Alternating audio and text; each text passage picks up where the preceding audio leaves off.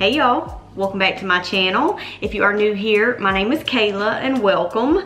Well, it's time for another healthy meal prep, and this week's menu is focused on high protein meals that are also lower in calories to help jumpstart your weight loss and get you ready for summer. And as with all of my healthy meal preps, this week's menu is for a full 5-day work week, and it includes breakfast, lunch, dinner, and snacks. For breakfast, we're making my apple cinnamon protein pancakes, and y'all, these pancakes are so delicious that you can really just eat them on their own. They don't even need syrup because they're so good.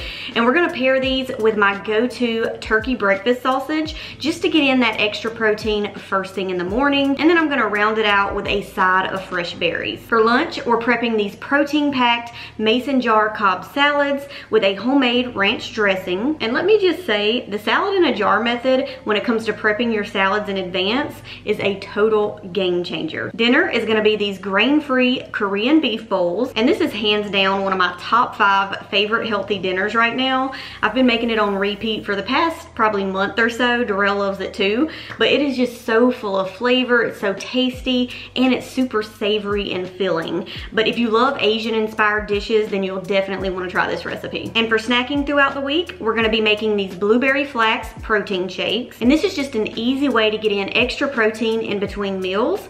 Each shake contains 31 grams of protein. All of the recipes on this week's menu are gluten-free, grain-free, and have dairy-free options. Of course, you can print off this entire meal prep menu over on my blog post. I've also listed the macros over there for each individual recipe, as well as the full daily macro count. So if you're counting your macros, you'll definitely want to head over to the blog post because you'll see that information there.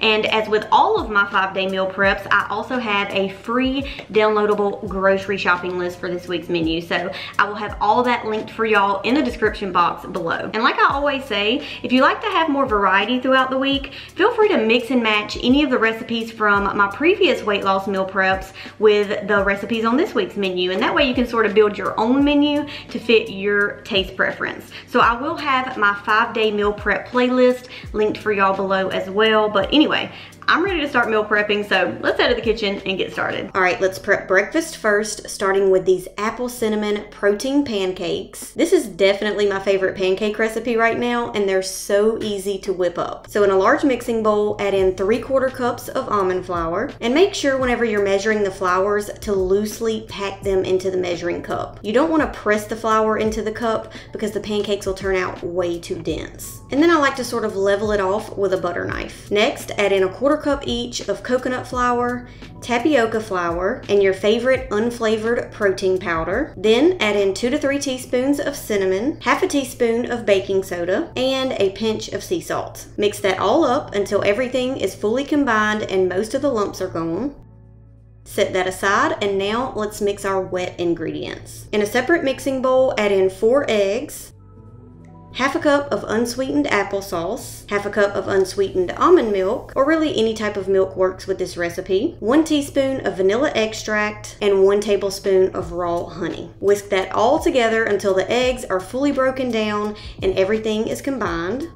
And now let's pour the bowl of wet ingredients into the bowl of dry ingredients and just continue mixing that until it's fully combined and there's no lumps. This next addition is totally optional, but I also like to add 1 grated apple to the pancake mix. So I'm just running an apple through the chute of my food processor using the grater tool. Of course, you can also use a box grater, or you don't have to add it at all. And just gently fold that into the pancake mixture until it's fully incorporated. And all we have to do now is cook the pancakes. So in a large skillet or griddle over medium heat, add 1 tablespoon of avocado oil. All right, once that skillet is fully heated, add about 1/4 cup of the pancake mixture to the pan and just let that cook until it starts to bubble on top and the bottom is firm enough to flip. Then you can go ahead and flip them and just continue to cook them a few more minutes. I like to flip them a few more times, but they do cook pretty fast, so keep an eye on them because you don't want them to burn or be too dry. And you're just going to repeat that process until all of the pancake mixture is gone. This recipe should yield you about 10 pancakes. All right, now let's prep the turkey breakfast sausage. And I prep these for myself almost every single week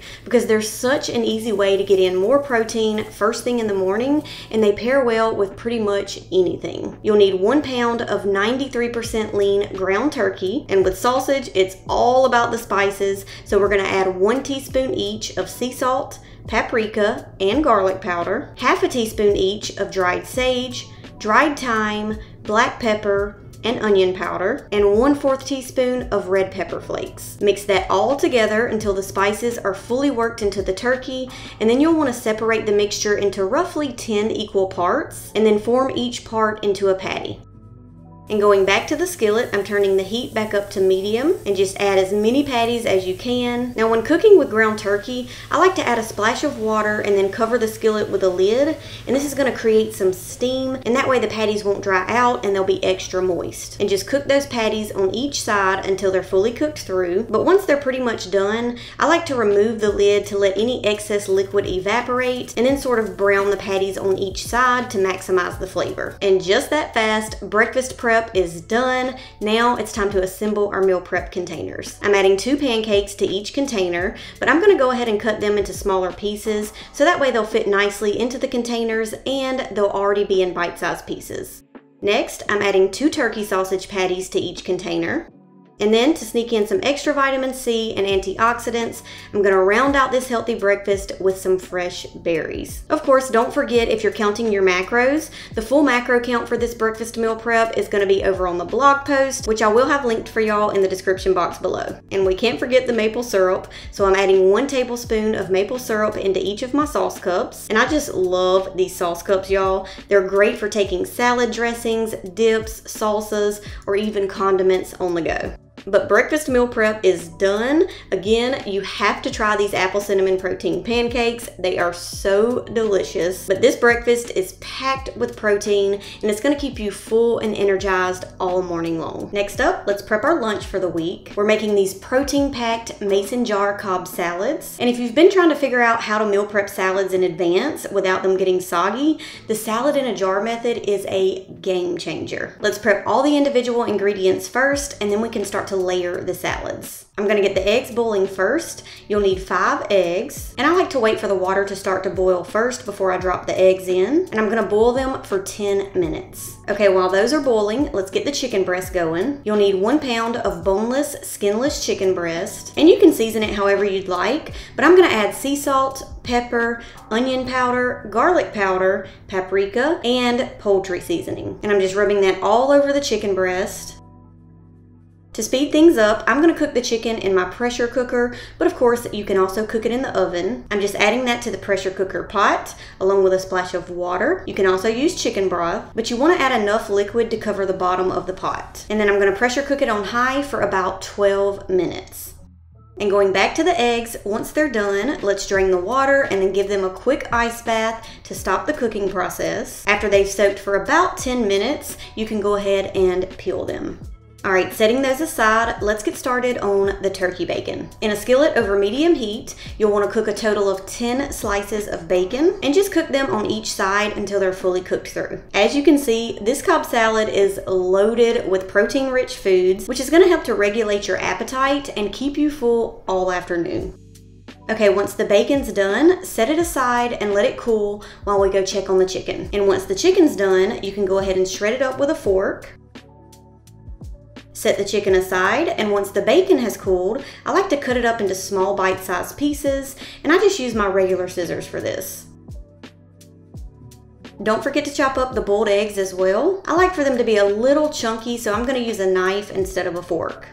All right, now that we've prepped everything that needs to be cooked, while those things are cooling off, let's prep all of our veggies and the homemade ranch dressing. You'll need 2 cups of diced cucumber, and I like to sneak in cucumbers whenever I can because not only are they super low in calories, but they're also great for promoting hydration. They contain a good amount of vitamin K, which is great for your bones, and of course, it's an easy way to get in extra fiber, which is gonna help to keep you regular. I'm also adding 2 cups of cherry tomatoes, and I'm just cutting those into halves. Tomatoes are rich in lycopene, which is what gives them their deep red color. And lycopene may help to reduce your risk of heart disease, certain cancers, and even help to protect your skin against sun exposure.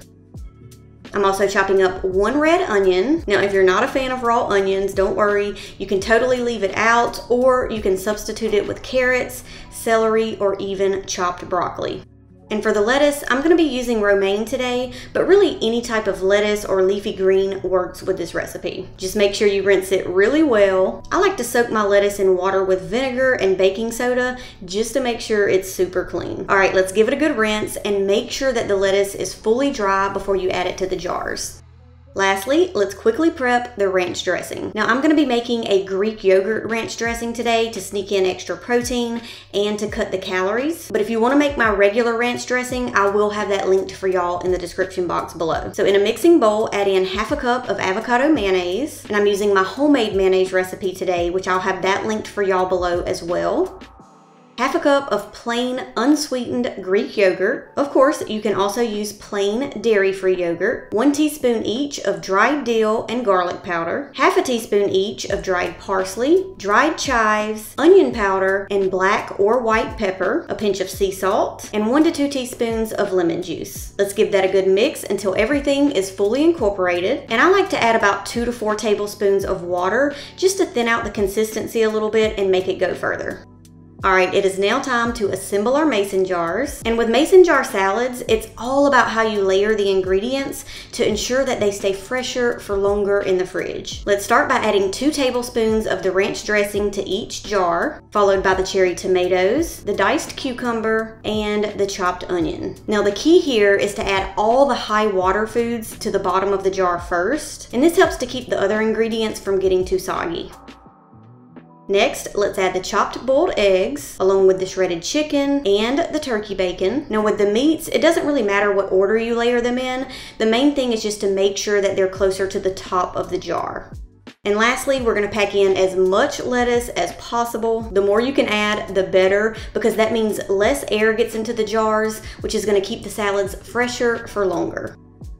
Let's add the lids, and these protein-packed mason jar Cobb salads are ready to go. Each salad has 40 grams of protein, and they're also loaded with fiber and nutrient-dense foods, so they're not only going to keep you full all afternoon, but they're also very nutritious. And whenever you're ready to serve it, just dump everything into a bowl, give it a good toss to make sure everything's coated with the ranch dressing, and then I like to top it off with 1/4 of an avocado just to get in those extra healthy fats and nutrients. But it's really just that simple. Dump, toss, and enjoy. All right, now let's get started on dinner. I'm so excited for y'all to try these grain-free Korean beef bowls. It's a new recipe I've been making for the past month or so, and it's definitely in my top 5 favorite healthy dinners right now. In a skillet over medium heat, add in 1 tablespoon of avocado oil, along with half of a chopped yellow onion, and just saute that until the onions are slightly soft and translucent. And while that's sauteing, I'm gonna peel and mince some fresh ginger. You'll need 2 loosely packed tablespoons worth. And as we all know, ginger is great at fighting inflammation,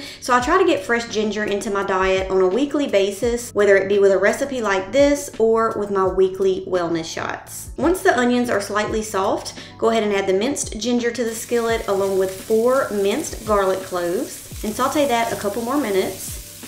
Now to make this dinner higher in protein, instead of adding 2 pounds of ground beef, I'm gonna add 1 pound of ground beef and 1 pound of ground turkey. And if you want it to be even higher in protein, you can just use the ground turkey. But I do find that the beef adds more flavor and savoriness to this recipe, so I like to do half and half. All right, let's break that up and let it cook through. And while that's cooking, I'm gonna shred the carrots and prepare the sauce. To quickly shred the carrots, I'm just running them through the chute of my food processor using the grater tool. You'll need 1 cup of shredded carrots, which is about 3 to 4 carrot stalks. Set that aside, and now let's prepare the sauce. In a mixing bowl, add in half a cup of coconut aminos. And if you're not familiar with this, it's a delicious soy sauce alternative, and nowadays you can actually find it at most grocery stores, and it's definitely on Amazon. 3 teaspoons of toasted sesame oil, 1 tablespoon of raw honey, and 1 teaspoon of red pepper flakes. Whisk that all together until it's fully combined. And going back to the beef mixture, once it's fully browned and cooked through, if there's a lot of excess grease in it, go ahead and drain some of it, but don't drain all of it. I like to keep some of it in there to maximize the flavor. All right, now let's add in half a teaspoon each of garlic and onion powder. Mix that up and then add in the shredded carrots. And just continue mixing and cooking that for about 2 to 3 more minutes to allow those carrots to soften up a little bit.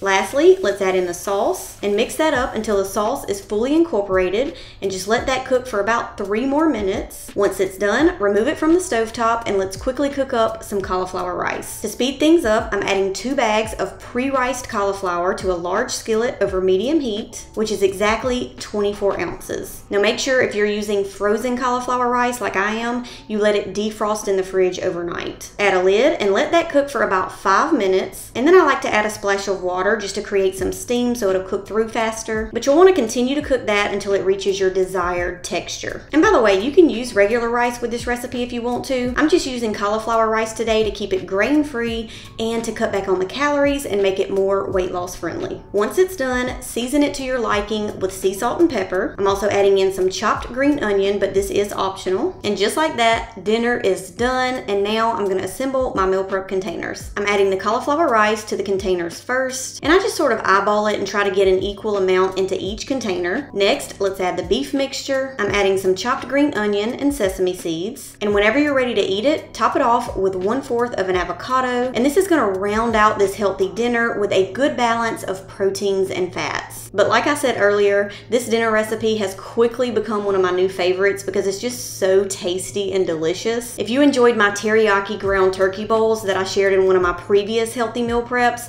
then you'll definitely want to try this one. And the last thing we need to prep is our snack for the week, which is going to be these blueberry flax protein shakes. So into my blender, I'm adding 2½ cups of frozen blueberries, 2½ cups of plain unsweetened Greek yogurt, 5 tablespoons of ground flax seeds to get in some extra fiber and fats, about 3/4 cups of your favorite protein powder. And keep in mind, I'm making enough here for 5 shakes, not just 1. Add some cinnamon to taste and about 2 to 3 cups of water. Blend it all up until it's extra smooth. And if you want it to be a little bit sweeter, feel free to add in a frozen banana. Now the snack is optional, but it's a great way to get in extra protein throughout the day because each shake contains 31 grams of protein. And now I'm just transferring them to my jars. And by the way, if you want to freeze these, make sure you use freezer-friendly bottles. I'll go ahead and link the ones that I like below. But this is a quick and easy way to sneak in extra protein and nutrients throughout the day. But I am done meal prepping for the week. We have breakfast, lunch, dinner, and our protein shakes prepped and ready to go for a full 5-day work week. I'm so excited to hear your feedback on this new menu and all these new recipes. Be sure to leave your comments below, but my fridge is fully stocked and prepped for the week. Well, all right, y'all, that is it for today's video. Another healthy meal prep for a full 5-day work week. Don't forget, I'll have all the important links for this meal prep listed for y'all in the description box below, including the blog post where you can print off the full menu and the link for the free downloadable grocery shopping list. And if you're enjoying my 5-day meal preps, be sure to give this video a thumbs up to let me know, and comment below what your favorite recipe is from this week's menu. I love hearing y'all's feedback. Of course, if you give any of my recipes or my meal preps a try, don't forget that you can tag me over on Instagram and I will reshare that on my stories. But anyway, that's it for today, and I will see y'all in the next video. Bye.